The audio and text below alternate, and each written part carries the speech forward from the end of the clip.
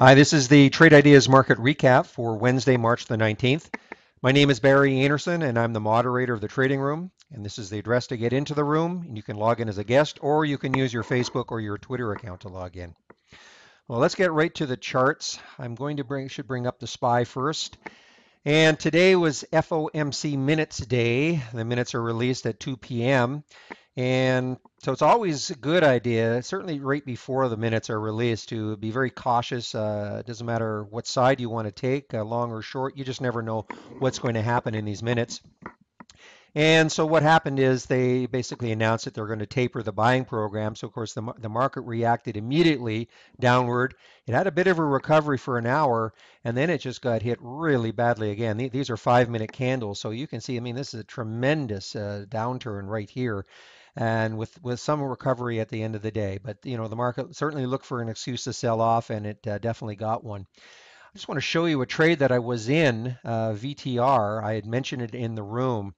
And so this is after. Let me just bring up a comparison chart with the SPY. So right here is when the minutes were announced. And so there was a downturn right there, and VTR went down with it. And this came into my bounce play top list. And so I called it in the room that I was going to take this trade right around this area. And I did. And, retrospect, I should have sold right here at the top because look what happened. Now we have this downturn again in the SPY. That was those two 5-minute candles that really hit the SPY hard, and it basically wrecked this trade. I was very fortunate to get out just before that happened for a few cents.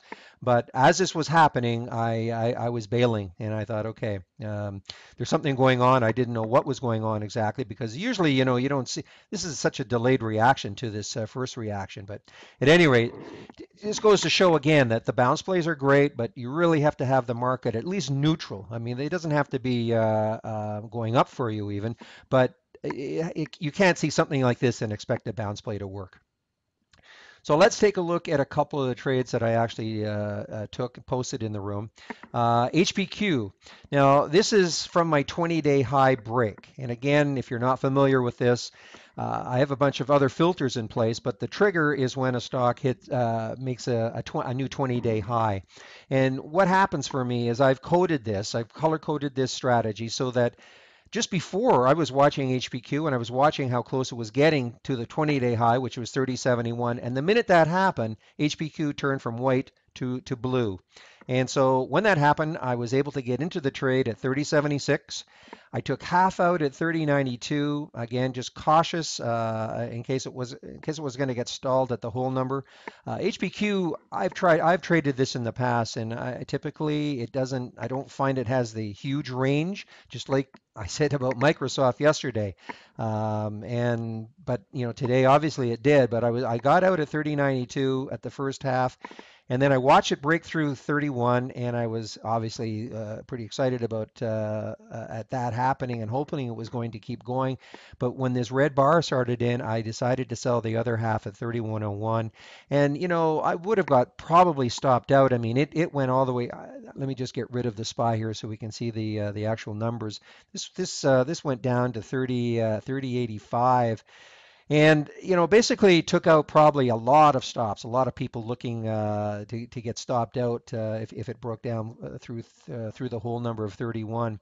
And so unfortunately that's what happened to me. I was one of those, but did make some money on it, and it was fairly early trade for me. These are 5-minute. This is a 5-minute These are 5-minute candles, so fairly early trade for me. So even though it really it took off for the rest of the day, and it really actually it was counter to what the rest of the market was doing. Stellar performance by HPQ today. Now the other one, and I didn't post in the room, but this very very similar. Let me just bring up UNH. Type it in here. Just one second. And you can see that UNH was virtually the same. 78.57 was the break right here very early. So it broke right here, right in this candle, and had a beautiful, beautiful rise for the rest of the day. So I'm now looking at these. They weren't working as well over the last little while, but they appear, even yesterday I had a couple, and today a couple more that worked really, really well. So certainly I'm going to pay attention to these ones again. Now, let me just bring up the last one. Another one that I posted in the room, again, was a bounce play. And again, I was alerted to the stock right around this area here. So you can see what I'm looking for. I have a bunch of red candles coming down, and it's down a significant amount over I think it's a 5 minute period that I'm looking at. So when this happened, I basically took the stock right above this red candle here at 32.09 and took half at 32.23. I was not expecting. I was expecting maybe it would get up to 32.43. I mean, well, maybe not exactly there, but that's where I was expecting it to maybe stall. I had about a 10-cent stop on that, so not a 2-to-1 on that portion, but not bad. And then as it was chopping around this area, I took the rest out at 32.17. I took it out right there actually. And so, I mean, not fantastic, but again, with a fairly tight stop, not a bad risk reward on it. Now, I do want to show you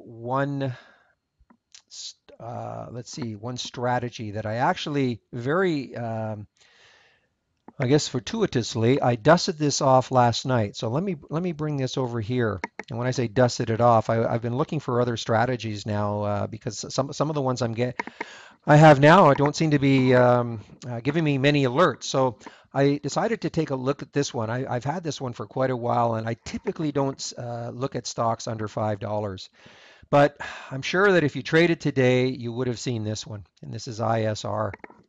And you can see I got the alert at the first one at 123. So very, very early. I mean, this is 123 is right here. So it's not like I got the alert, halfway through its huge move.